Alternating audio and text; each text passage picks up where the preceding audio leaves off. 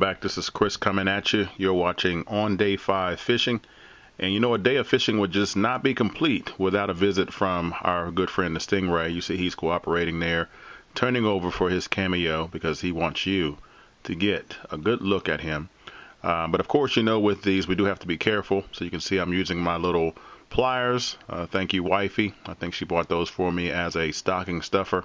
And you can see they're making a nice little accessory here, safely getting this stingray back into the water without getting pricked. I do know some of them are poisonous, some of them are not, but can't be too careful. So bye-bye, Mr. Stingray. So this was a windy day, so that's why I'm doing the voiceover here.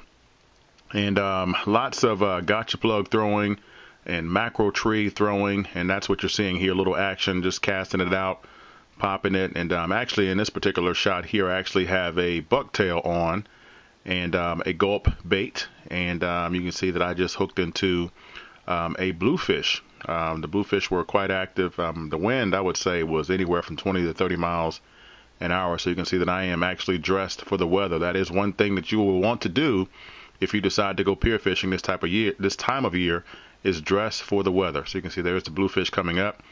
He's quite active, so they have lots of teeth in their mouth, so I would say definitely be careful when you're going through the process of getting one of those off the hook.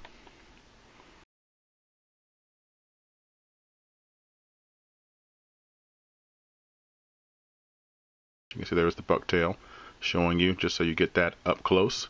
And there, of course, is Mr. Bluefish. So as we get them up on the counter here, we secure them. We want to be certain and sure we're not putting our hand or fingers in their mouth, because they will bite you.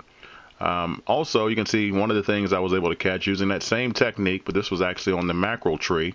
I'll see if I can put a picture in there so you can see what a mackerel tree looks like. But that's a mackerel, a Spanish mackerel that I caught. And he was very tasty. He's already been consumed. My mother-in-law got a piece of him as well. Here is my new LL Beam rod that I featured in one of my previous videos. And you can see it's rated there for the different lines, I think 12 to 20 pound test. I missed that. And then, of course, that big eye. And so you're getting a shout out over the ocean there. But I have been very pleased with this rod. And you can see there's the big eye that I've been talking about. That's a shot from my previous video.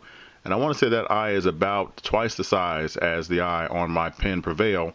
That's a 9-foot, even though this particular rod from LL Bean is an 8-foot rod. But it fishes very well. I was pleased. All right, welcome back to OD5. I made it home. Long night of fishing, all night. And they didn't bite great, but you can see I did get some variety here on the bottom.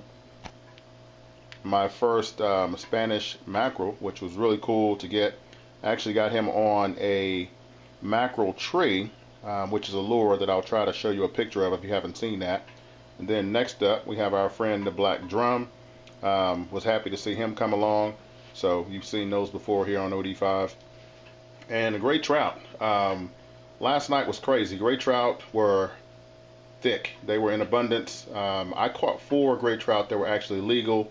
And of course you know, or maybe you don't know, but you can only keep 1 Grey Trout here in North Carolina. And then we have our friend the whiting. You can see that's a nice size whiting. He's almost as big as the Grey Trout. You know, the Grey Trout there. That one actually is, I think that one measured at 15, 16 inches. But of course that was late last night.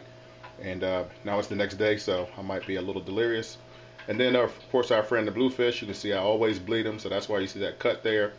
Croaker, just wanted to let you see the variety. And then of course our friend the pufferfish there at the top. So this is not all of the fish, but I wanted to show you a representation of each one of the ones that were in my cooler. And there's also a spot or two as well, and they're pretty small, so they didn't make the cameo here.